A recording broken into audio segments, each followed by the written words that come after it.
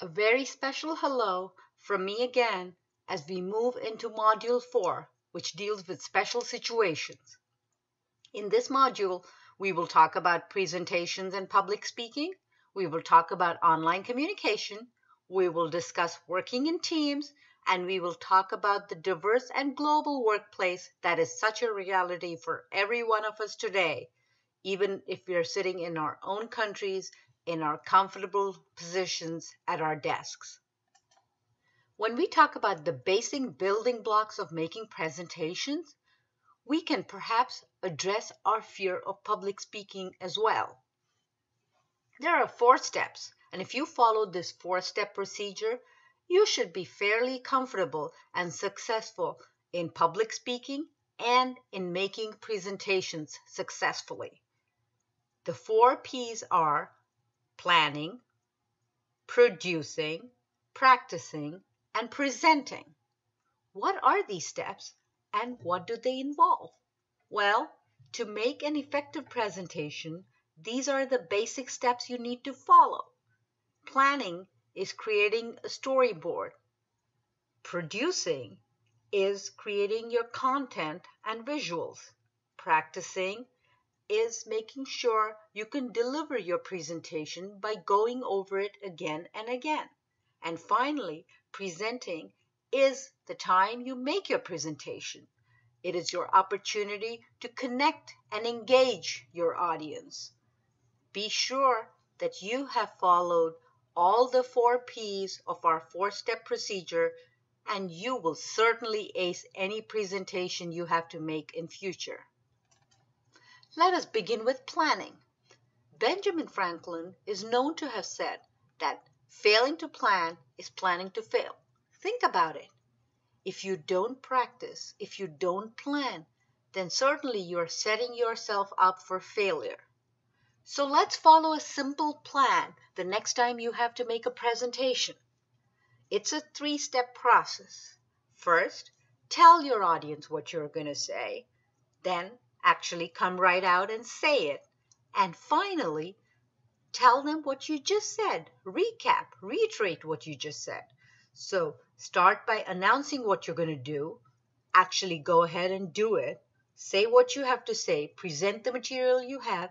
And then finally, just summarize everything by saying what you just did. This would help you be successful with your presentation. It's a very simple 3-step process, and if you follow it, you certainly cannot fail. Also, when you're planning, think about these things. What is the goal of your presentation? Who is the audience you're presenting for? How can you appeal to them?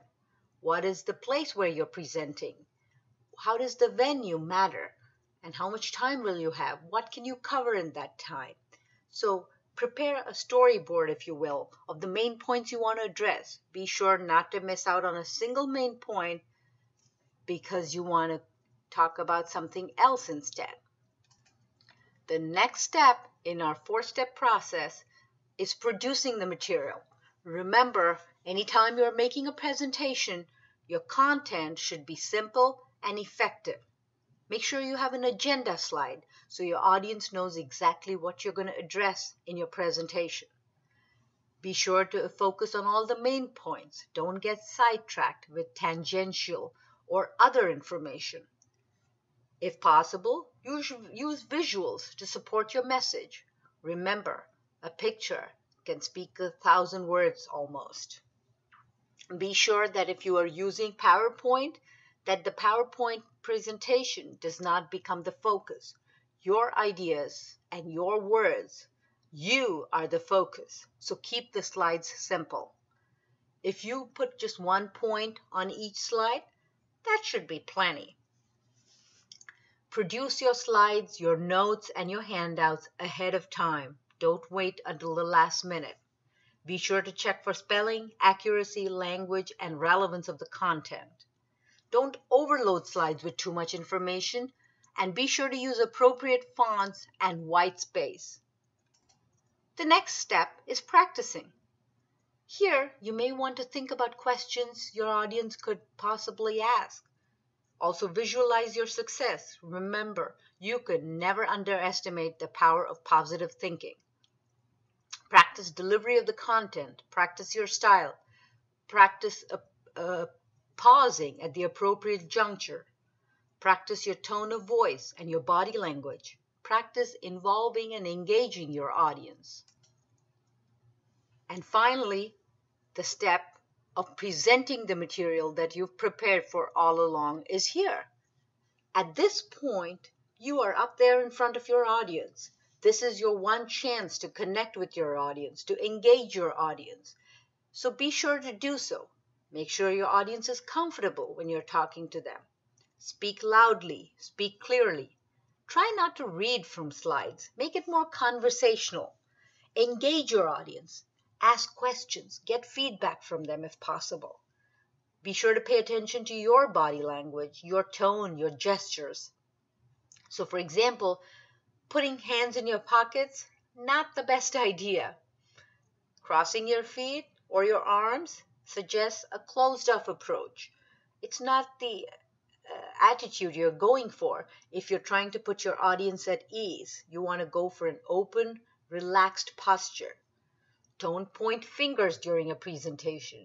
It may make your audience feel like they're being singled out, which is not a good idea. Pause often during your presentation.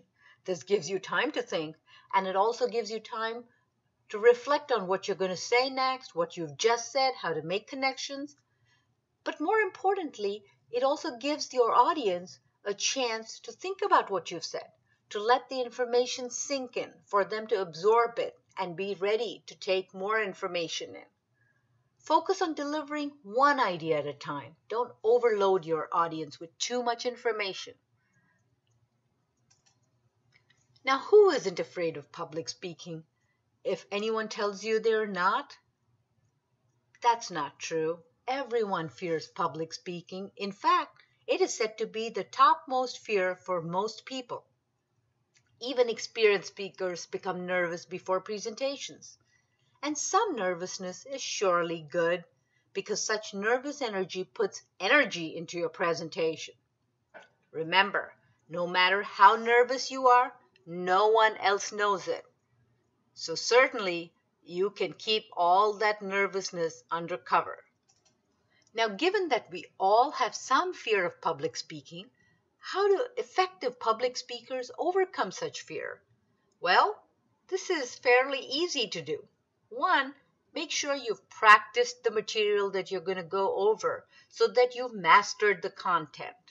This makes it easy for you to present because you know what went before, what comes next, what you're saying at that moment.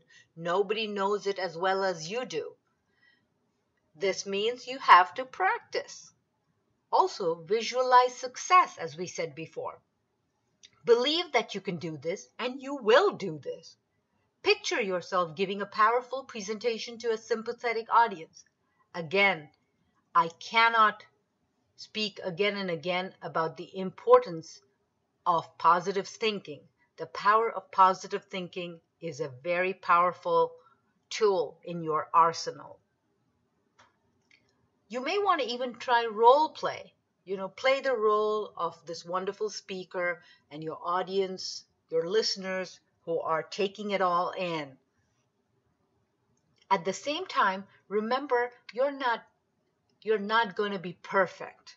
So deal with it. Be ready to deal with the fact that there will not be perfection when you go present. Also, if you do miss a point or if you lose your place during your presentation, be sure to continue confidently. Improvise. Remember, you're the only one who knows you've missed a step. So continue as if you've been flawless. Your talk should be audience-centric. Focus on the message and your audience. Do not focus on yourself. And remember, with experience, you can only get better. The next aspect we want to focus on is online communication. In today's world of iPads, tablets, and smartphones, we're all communicating online all the time. Think of the ways you communicate online. You're on social networks, Facebook, LinkedIn, Orkut. There are so many ways you communicate online. You communicate through pictures and videos. You ask questions. I often have friends, for example, who will ask, where should I go on vacation this year? Or they'll say, should I go eat at this restaurant or that? They post almost everything. If they are sitting at an airport, if their flight is delayed, if they went on a vacation, whatever it may be, they post links to articles or news items they like. They post links about special messages that they think everyone should know about. They post comments on pictures. We do 100 things online these days. We start discussions. We mark pages we like or pages we create. We join groups and we advertise that.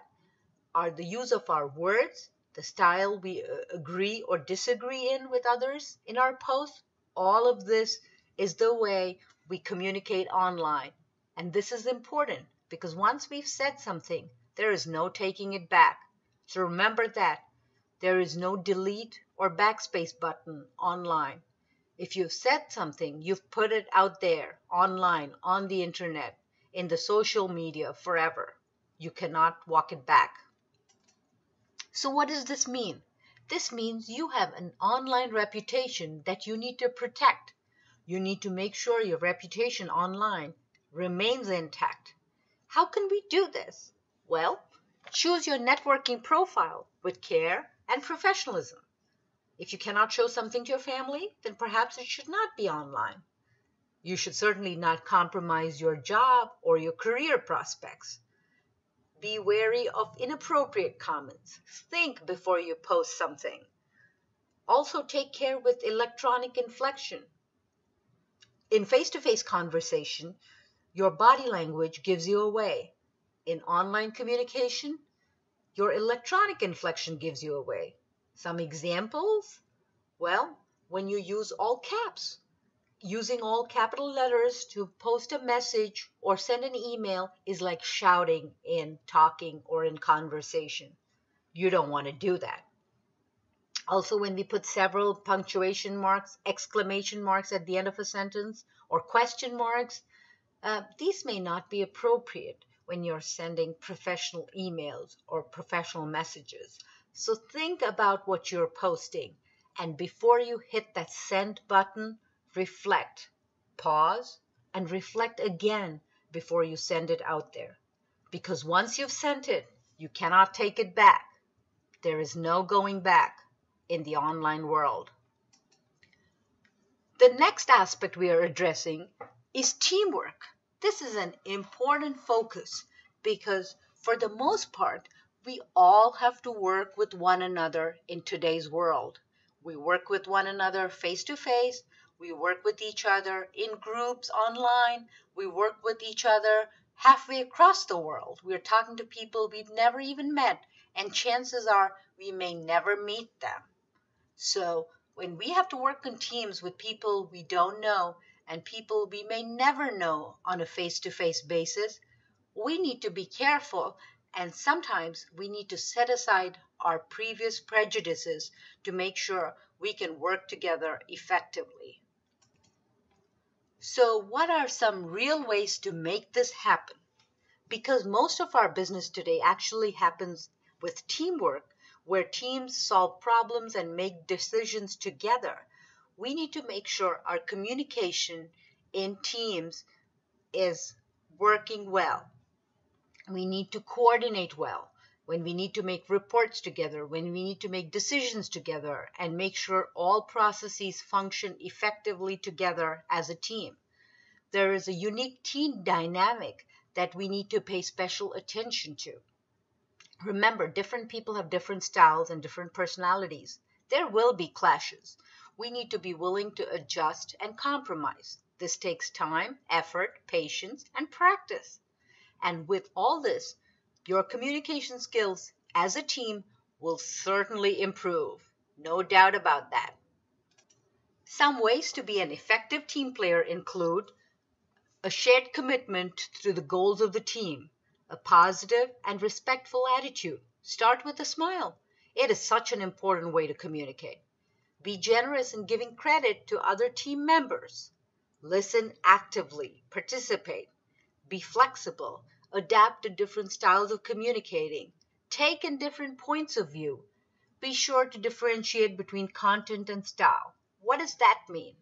Well, you may not like the way somebody delivers their message, but the message itself may be very substantive and of immense value. So be sure you can sift between the content and the style. You may not like the style, but the content is certainly something that you also approve of. So be sure to keep that in mind. Conflict management is also important in teams. If you are somebody who tends to be sensitive, then you may want to keep that sensitivity in check. If you are someone who tends to rub other people the wrong way, be careful. In teamwork, you need to be sensitive to other people's views and thoughts. Feedback is also important. Not only do you need to offer constructive feedback, you also need to be receptive to receiving feedback in a positive way. Ask questions when you're in doubt. Clarify. Take help from colleagues and coworkers. Also be sensitive to gender issues. There is cultural and gender diversity at work, so you need to be mindful of that in the workplace.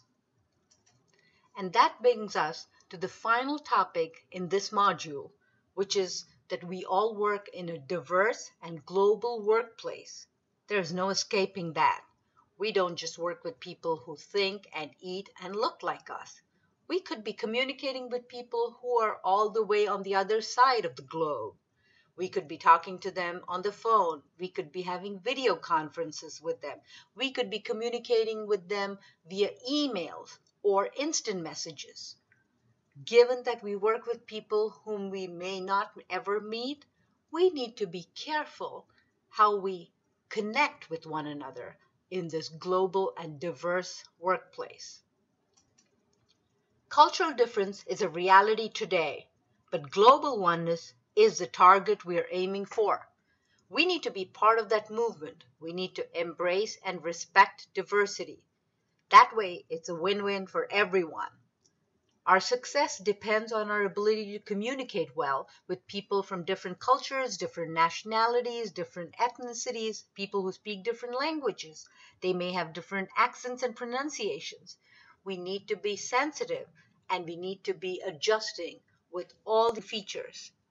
It takes patience, flexibility to adjust to different values and different cultures. Gender differences also need to be taken into account here. And then remember, you are every bit as different and foreign to someone you consider foreign as they are to you. So embrace and respect diversity. That way, effective communication is a given, and that, of course, is the ultimate goal that will result in healthy relationships, productive relationships, happiness, and a harmonious world for each and every one of us.